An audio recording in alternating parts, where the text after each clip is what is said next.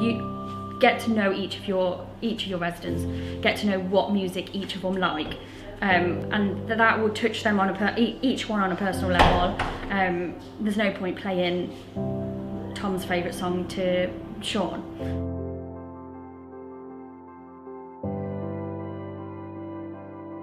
There is one resident, he doesn't necessarily interact as much, but if you play an Irish soundtrack, something flips inside him and he starts singing along and he gets emotional, he starts smiling, he laughs. You just see him light up.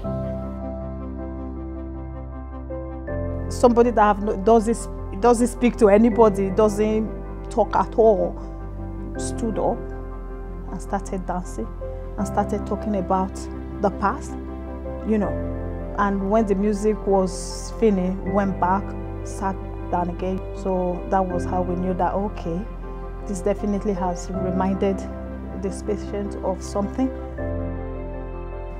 That was an amazing experience.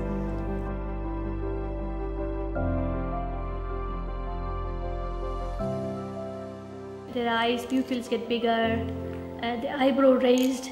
They might hesitate first, but then start joining in, and they will sing the whole song all the way through. They're laughing, you know, cheek to cheek.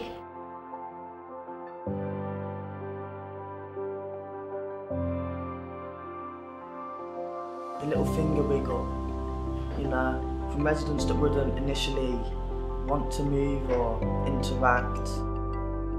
It's reassuring to know that I'm doing the right thing and I'm seeing physical progress, especially if the resident doesn't normally do them kind of things. You see a different light to the character, a different side that you wouldn't see without the music.